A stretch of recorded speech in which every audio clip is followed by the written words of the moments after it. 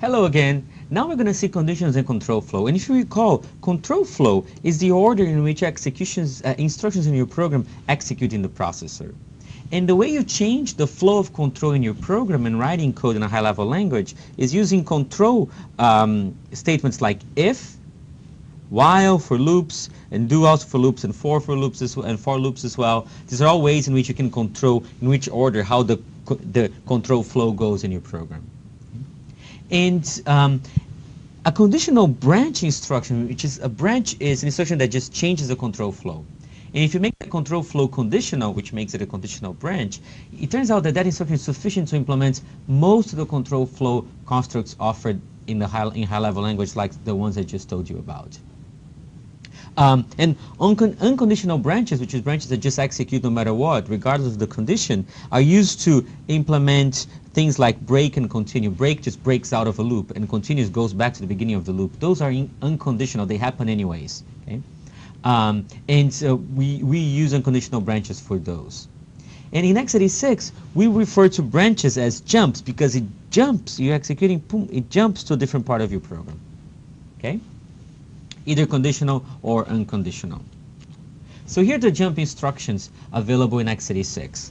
They start with the letter J for jump, and X is various ways of doing jumps. For example, if you do just JMP, just means jump, that's an unconditional jump.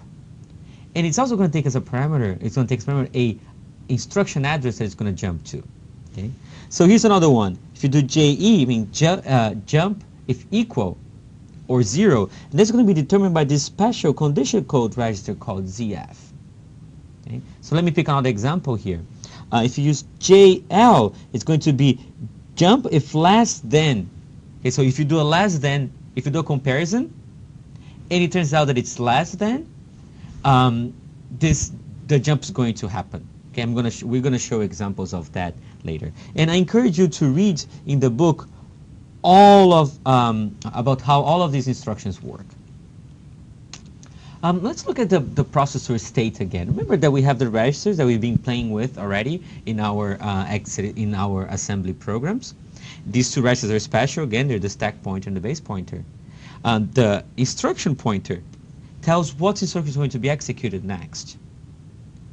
And note that what do you think is going to happen when you execute a branch instruction? You're actually going to change the value of the instruction pointer because it might change what instruction is going to be executed next. So a branch instruction potentially changes the value of the instruction point register. And finally, the thing that's very important to note here is that we have these 4 small registers that are single-bit registers that you can read. These are the condition codes, okay, that are set by some instructions. We're going to use that to implement conditional branches. That's why in this previous slide I just showed you, you can determine the condition of whether or not the jump is going to happen based on these condition codes. Let's see now how these condition codes are set.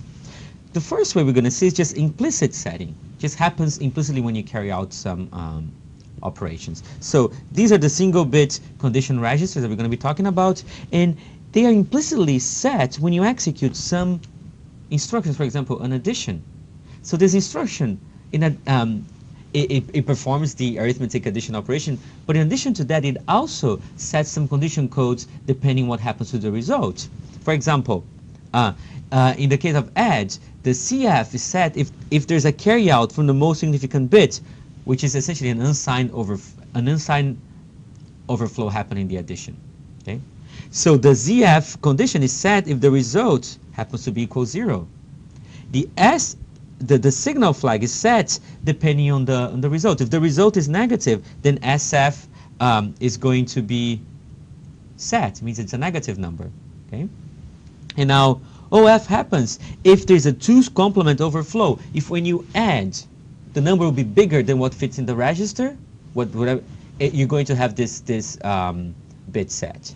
And also be careful if you use the LEA instruction that also computes some arithmetic expressions. You do not set these condition codes. Okay, so be careful with that. That's the implicit setting. The other way is to set the condition codes explicitly using compare instructions. Okay?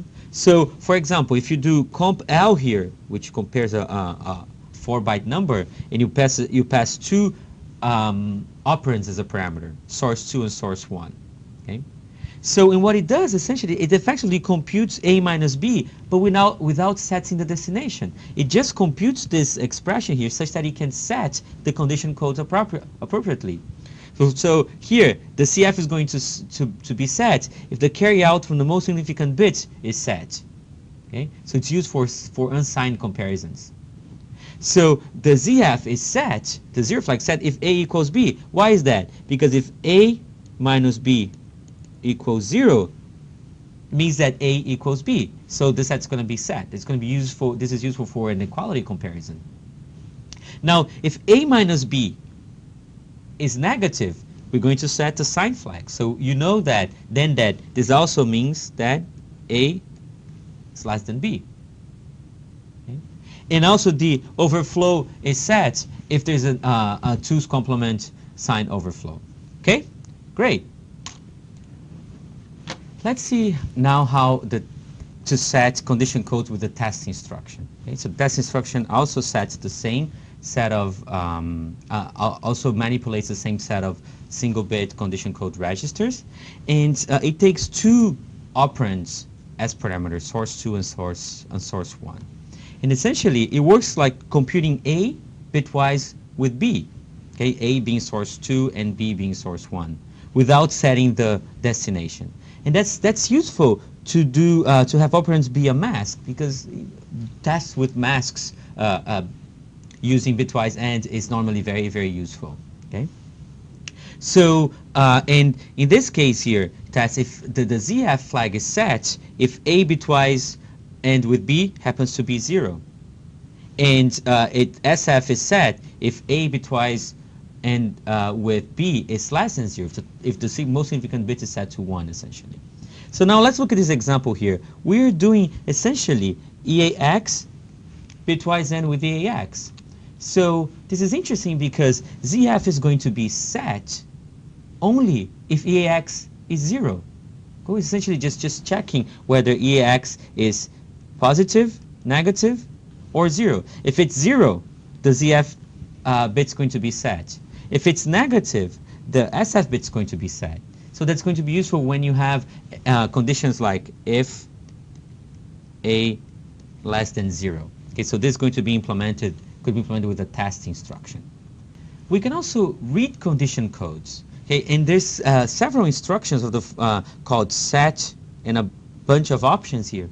And what they do is they read the condition codes and put the resulting value as 0 or 1, the whole byte 0 or 1 in a general purpose register, so you can actually read and do computation with the contents of the condition code register. So essentially you get the value of condition code register and you store it into a general purpose register. And I encourage you to look at the book for examples of those. We're going to see one now, but you should read how each one of these instructions work.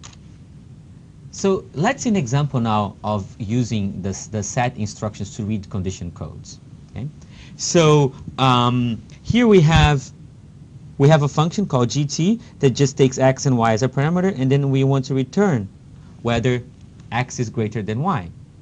And here's the body of the instruction. Here what we're doing is getting y and storing it in EAX, and now we are comparing y with x because x is stored in 8 from EBP. Okay? And now we're doing set greater and AL. What is set greater doing? Set greater is going to get, and we're passing AL here, which is the low order byte of the EAX register. And what they're doing is the following. Here we're reading y and putting in EAX, comparing x and y, essentially doing a subtraction and just setting the condition codes. Then AL now is going to be set to 1 if x is greater than y, and it's going to be set to 0 otherwise. Okay? And this instruction here just zeros the rest of EAX. So it makes this whole thing here 0. Okay? So in the end, this is going to AL is going to be set to 1, then if x greater than y, it's going to be set to 0 otherwise.